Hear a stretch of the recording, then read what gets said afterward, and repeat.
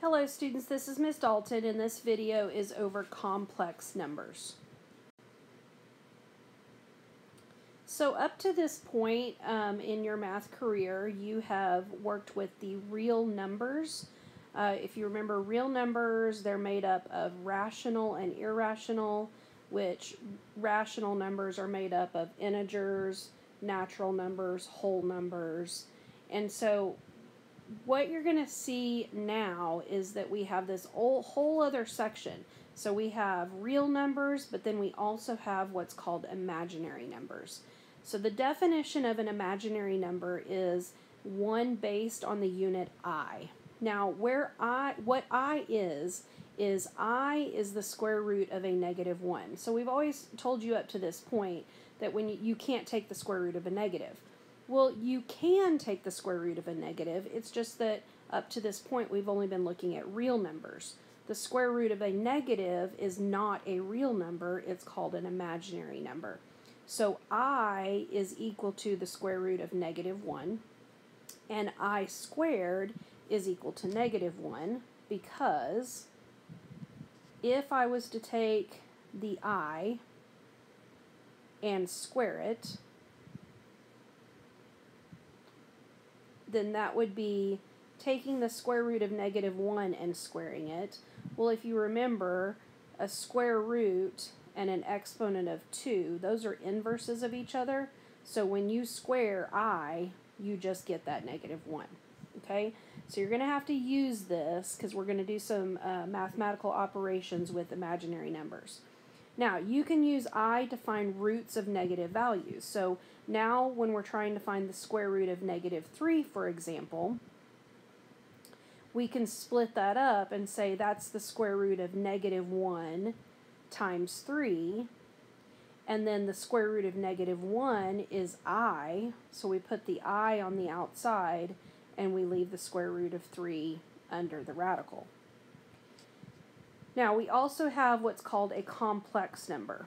A complex number is one that includes both a real number and an imaginary number.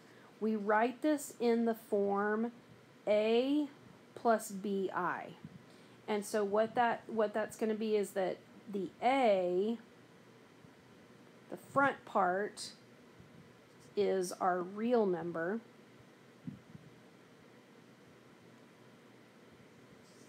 And the back part, so the plus BI, that is our imaginary. So I'm just going to abbreviate that because I'm running out of room. So imaginary.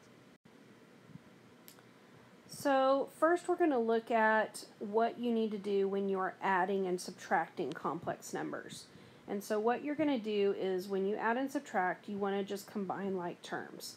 The imaginary, you'll combine all the imaginaries, and you'll combine all the reals. Okay, so in this first example, we have 7 minus 6i, and we're going to subtract the complex number 3 minus 6i.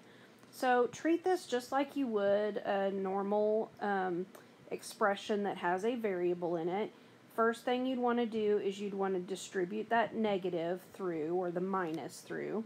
So you're really going to have 7 minus 6i, and I'm going to make my eyes with that little curve on the end, and then minus 3, and then plus 6i.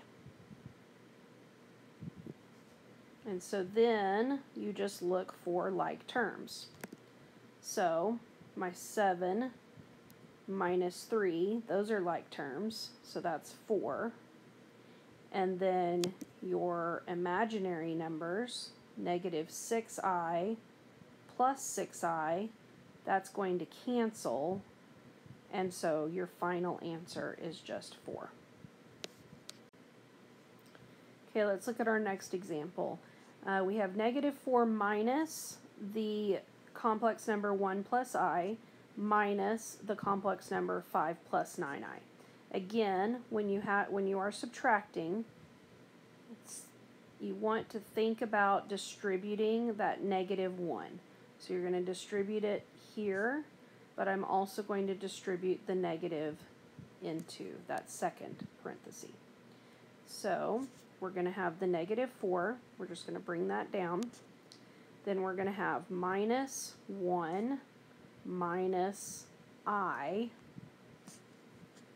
and then minus 5 minus 9I. And so then at this point you want to look at your common terms. Negative 4 minus 1 minus 5. So that's going to give you negative 10. And then your imaginary pieces are negative I minus 9I. So that's going to give you negative 10I. So the answer is negative 10 minus 10I. Okay, and again, we usually write a complex number with the real number first and then the imaginary number second. Okay, multiplying complex numbers. You're going to use the distributive property or the expanded distributive property and then simplify. And then you also want to remember that I squared is equal to negative 1 when you're simplifying. So if you have an I squared in your answer, you're not completely simplified. Okay, so let's see what this is going to look like. So in our first example, we have 4I times negative 6 plus I. So we're going to distribute. And so we've got 4I times negative 6, that's negative 24I. Then 4I times a positive I is a positive 4I squared. Okay, so we have, oh sorry, I forgot to put the square there. Let me do that. Okay, so now we have this I squared, okay? So every time you have an I squared, you need to remember that an I squared is equal to negative 1. So I'm going to mark that out, and in its place, I'm going to put a negative 1. So then, simplify it further. So now we have negative 24I, and then plus 4 times negative 1, which is really just going to be a minus 4. Now don't leave it like that because you do want to put your real number first. So that's going to be negative 4 minus 24I.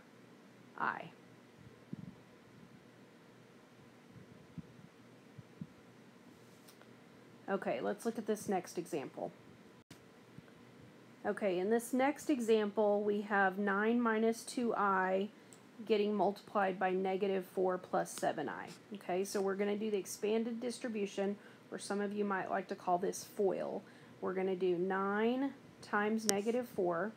That gives you that negative 36. Then we're going to do 9 times 7I, which gives you plus 63I. Then we're going to take the negative 2I and distribute it to the negative 4, which gives us a positive 8I. And then negative 2I times a positive 7I is minus 14I squared. At this point, you'll combine your like terms. But before I do that, let's go ahead and change this I squared. Let's change it to a negative 1.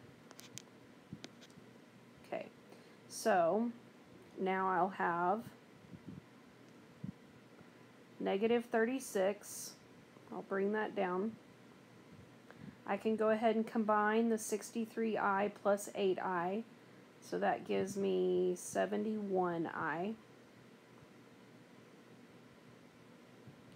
And then negative 14 times a negative 1 is going to give you a positive 14.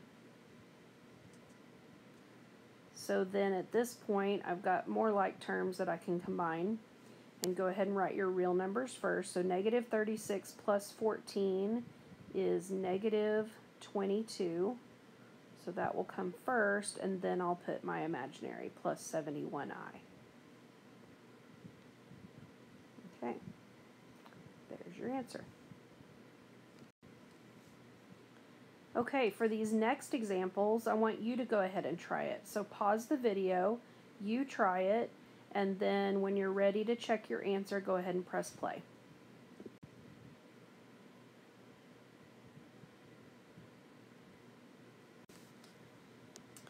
Okay, check your answer, see if you got it right.